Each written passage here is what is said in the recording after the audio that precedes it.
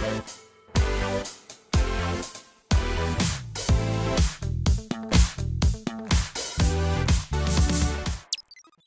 my name is Olia Gavrish. I am Senior Program Manager at Microsoft working on .NET team, and in this video I will show you Xaml Live Preview.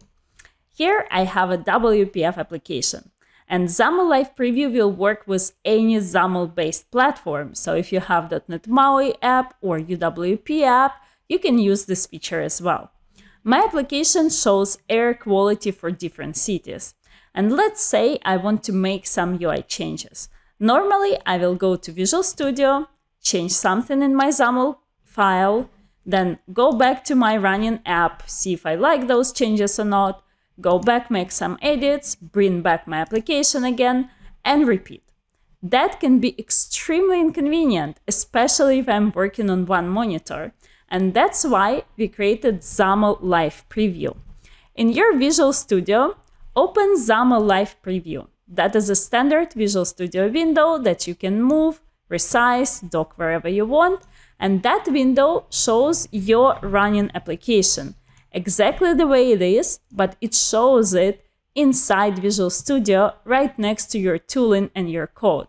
So here, if let's say I want to make that hazardous, very unhealthy, the status of air quality bold and bigger, there you go. Did you see? It became bold right away. Now I'm gonna make it slightly bigger here. So again, let me bring my running app here. Xaml Live Preview looks exactly the same, but it is inside Visual Studio.